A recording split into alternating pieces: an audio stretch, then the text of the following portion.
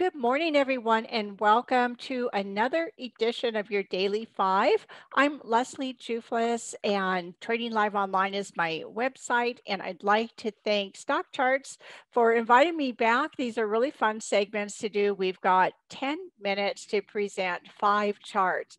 So today, I'm going to be going over some index and spider signals that I'm seeing in the airlines, utilities, financials, banks, and retailers.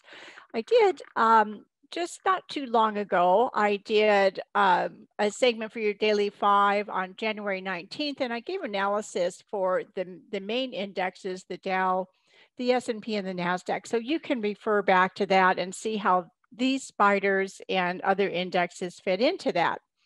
So today, we're going to start with, first of all, let me tell you how to find these on StockCharts. For these types of indexes and spiders, you just go to the sector summary. And like for the airline index that I have here, you then go to industrial sector, then you choose airlines, and that's going to pull up a whole list of airline stocks. So I thought it'd be better to give a little bit broader view, and then you can go in and find individual stocks or the ETFs that correspond to these. So today on the airline index, what I have marked up here in these blue lines here, this is called a Gartley sell pattern. This is a classic retracement pattern.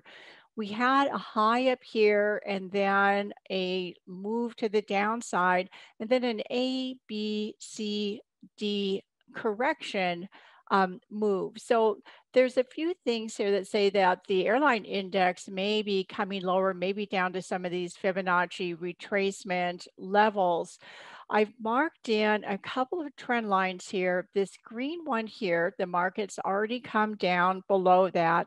And then the next one that's holding currently as support is this pink dashed line. And coming below that, closing below these lows. And I think we're probably going to see some tests back down into at least the 0.50 or the 0.618. You can see that there are some gap areas here that the market can test. And of course, whenever we get some nice pullbacks in the market, those can present good buying opportunities for us.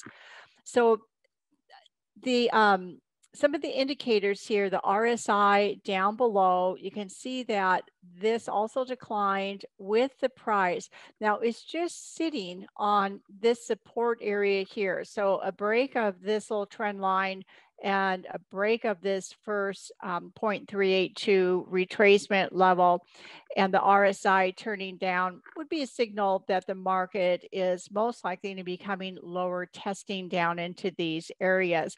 You can see here that the MACD on the bottom made lows. You know, if we look back here, lower than this low, and even lower, a little bit lower than these lows back here in July. So it's just had a bit of a correction to the upside and now turning back down. So those are the areas to watch. Now our next chart is the bank index. And here we've had a gap down. This high, the gap is 108.92 and then 108.75. It's a small gap, only 17 cents. But in Japanese candlestick theory, this still counts. It doesn't matter the size of the window, which is what a gap area is referred to.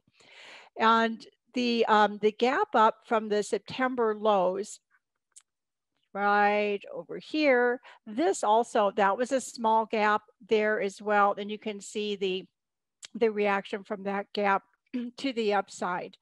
So here the pink arrow is showing where this last, larger gap to the upside is, and the price just tested back into that. And again, in Japanese candlestick theory, the entire gap, which is called a window, is either support or resistance. So this entire gap here, even see this came down into it, is support. This down here is where the gap would close. Now, when you when it breaks the support of a close like that, that's generally a negative sign. And again, with this index, we can see that the MACD down here has made lows below the previous lows, and the RSI has already broken some support here. It's not completely negative yet. So we might see maybe a little bit of a retracement up, maybe something similar to the ABCD Gartley cell that I just showed you on the airline chart. So our next chart is the spider for financials, and it's very similar to the banks that we just looked at, except there's more gaps in this one. So that pink arrow that you're seeing at the highs is a gap down, and that's followed by a consolidation and then more down and more gaps. And so it's down to that gap area where the this bluish line is. You can see the highs right here, right now holding as support. The gap closed just a little bit below that. And so again, we can also watch this for a potential, A, B, C, D type sell pattern right up here. This is the resistance to watch currently on this spider. Now, if we come down below this support and close below this gap area, then we've got these Fibonacci retracements from the November lows is what I'm using on this. And these would be good areas to watch for, possibly a potential buy pattern coming down. There's where this green line is. There was a previous upside breakout from this area. This would probably be good support. And it's close to right around the 618 Fibonacci retracement. Now the RSI, again, similar to what we just looked at with the banks, turning down, but not completely bearish yet. And the MACD just, making some new lows here, and the on balance volume also turning a bit to the downside. Now, here we go. Who could ask for more excitement, right? Then on the upside, utilities. Nothing could be more exciting than that. So there's a kind of a rounding bottom, kind of cup and handle type of formation here. The RSI is positive. You can see where these lows were made. The RSI was climbing to the upside. There might be some resistance coming in right around these levels where this blue dashed line is. Here, the price has gotten above this resistance area, but still some resistance to go up around these areas. You see this candle here, this is a shooting star, and you can see there were closes below that. So that most likely will be a bit of a resistance area as well for the market to test. But this looks like a positive type of consolidation. The MACD is positive. You can see the MACD was rising here. So maybe after some testing here, we'd expect some more up movement in the utilities. Now, the last chart that we're going to look at today, these are the spider of the retail.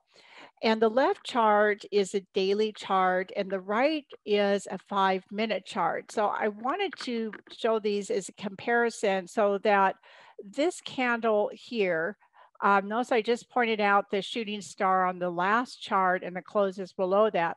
So this is a long-legged doji. We do not have a close below this yet, and that is what would activate it, just like what we saw on the previous chart. But we may get some testing, back up. This is a bearish candle and reversal type of a candle signal in Japanese candles. With this particular type of long-legged doji, they say that the market has lost its sense of direction when you see this appear in an uptrend. So the bulls were able to, push it much higher, and then the bears pushed it down where the open and close are virtually in the same area. So we've got some negative divergences, and look at the very high volume on that candle. There's some negative divergences on the RSI. and the MACD, the unbalanced volume on the excuse me, daily chart has not turned down yet. But let's take a look over here on the 5-minute chart, and we can see what was happening inside of this bar. And you can see the dramatic move to the downside, found a bit of support where, the top of this window was, consolidation, and then holding support right here at this gap close.